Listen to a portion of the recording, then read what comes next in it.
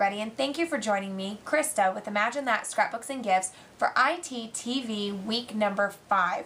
We're so excited. We cannot believe we've already done 5 weeks of these. If you've missed the first 4 weeks, make sure to check them out on Facebook, YouTube, or our website and catch up on all the great tools, techniques, and products that we've used during the first 4 weeks. If you've joined us all 5 weeks, thank you so much. But don't forget to subscribe to our YouTube channel to make sure you catch all of the videos that we do. Well, in week number 5, we're going to be playing with eyelets. Eyelets are a great embellishment to add to any project, whether it's a card, a scrapbook page, a tag, or even an altered art piece. We've got 2 great cards here, both using the same products and eyelets, but showing you different ways to use them. So make sure you watch the rest of the video. At the end of the video, we will have the products used, as well as card dimensions, and other great samples. But before we get started with the video, let's pick this week's winner of last week's ITTV Presents, week number 4. And if you want to be a winner, make sure you comment on this week's video for your chance to be entered into your random name selector. And the winner for this week is Miss Linda Bates McCool. Congratulations. Don't forget to email us at imaginethatscrapbooks@yahoo.com to claim your prize. And again, if you want to win a prize, make sure you comment on this week's video for your chance. All right, let's get started. Okay, so today what we're going to be doing is playing with eyelets. Eyelets are a fun embellishment to add to any project, whether it's a card or a scrapbook page or a project. So there are a bunch of different types of eyelets on the market.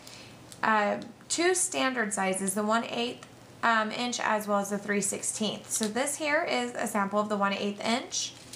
This one here is some mixed glitter 3/16 center. So you can see the size difference between the 2 centers. But then there's also some fun eyelets on the market to include shapes. Like this one here is balloons and footballs. So make sure you come and check out all the fun eyelet shapes. There are also a variety of ways you can set eyelets. We used to set eyelets with a hammer and an eyelet setting tool, but now there's some great tools on the market to include the Fiskars eyelet setters. Now this one is a spring eyelet setter, so you're going to hold the base and pop it up. Still a little bit of a louder tool to use, but it does work great. My 2 favorite ones are actually the crop-a-dile by We Are Memory Keepers and the crop-a-dile Big Bite. The difference between these 2 tools is this one here has a 1-inch reach. Both of these tools can set a variety of sizes of eyelets. They come standard with the 1/8 inch as well as the 3/16 punches as well as the setters. If you see here where I'm squeezing, this is where you're going to punch your hole for your eyelet setting, and then this right here is where you're actually going to set your eyelet. Same thing with the Big Bite. If I push it all the way down, you can see where the first one is punching, the second one is punching, and then the third one is where I set it. The main difference between these 2 tools is this one does only have a 1-inch reach, so great for smaller projects, cards, tags, things like that.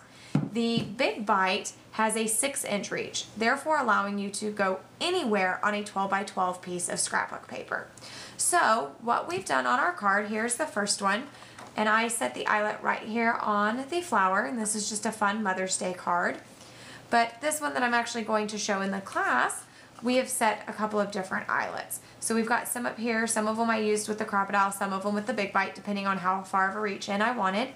But this is what your eyelet's going to look like on the back. Okay? So we're going to set our eyelet. The first thing we're going to do is this is a 3/16 inch eyelet. And you can normally tell by just flipping it over and seeing the size of the opening or the hole. So even though this already has a hole in it, it doesn't have big enough for my 3/16, so I'm going to punch it out a little. The great thing with the crop-a-diles is you can punch through just about anything. You can do paper, vellum, chipboard, bookboard, tin, all sorts of different things.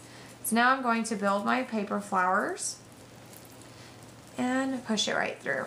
So there I have my eyelet. So now what I'm going to do is these bases here, the top and the base, allow you to switch for the different sizes. So you can set a variety of different eyelets, snaps, grommets, small tiny eyelets, all sorts of different things. I have it set for what I'm already going to be doing, but if I needed to rotate it, you're just going to pull it out and rotate whatever direction.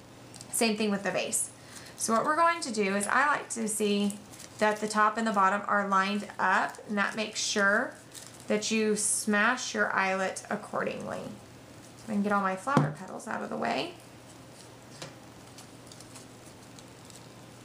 Okay, so once you get it in there, like I said, you just line up your top and your bottom and you squeeze. So there we have our set eyelet. Now here's a really fun little thing to do to dress up your eyelets a little bit more, is I like to stick a brad in the center of them. And that's just something fun to give you a little bit more dimension and texture. So we're going to open up our brad, and there we have our eyelet flower. So now we're going to build our card. So our finished card is this one here. What I've done is already rounded the corners on this one, so now we're needing to do that on this.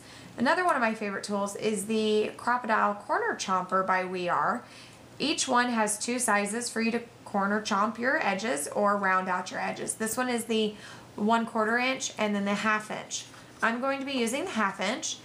The tool actually just opens up like this, and then you're going to use these wings as your guide to chomp your corners off. Okay, we're going to do all 4 corners. And then of course it does have a little handy feature right there where you can throw away all the garbage. So you can just kind of dump it out. Okay? All right. I'm going to add a little bit of distressing to my card just because this is a vintage line by Eyelets. So of course I'm working on my nonstick craft mat. You don't ever want to sand on that. So we're going to place down our scrap piece of paper as well as the page that I'm going to sand. This is just an emery block, so I'm going to sand the edges.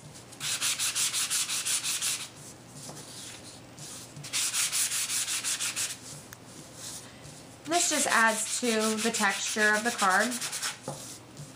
You can go as much or as little as you want. Okay, we're going to wipe off that dust. All right. I'm also going to do the edges of my card.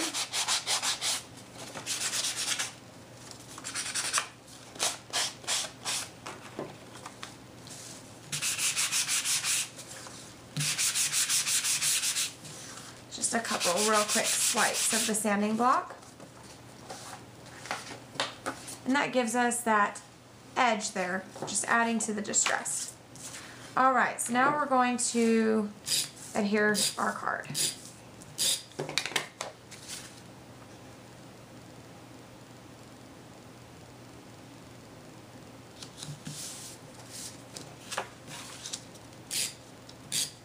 And on this one, I'm just kind of going in between where the eyelets are just to make sure it sticks.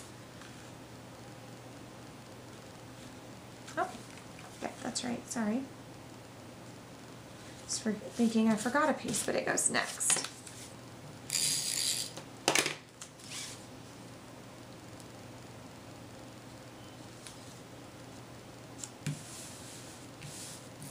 Okay, now we're going to place that right there, but we're going to go ahead and round those edges as well.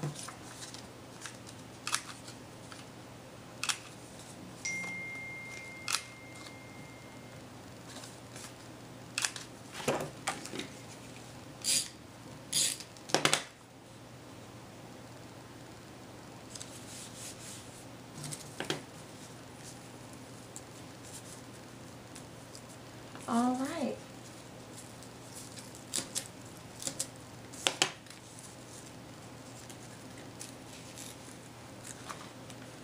And there we go, our finished card. Well, I hope you guys have fun setting eyelets.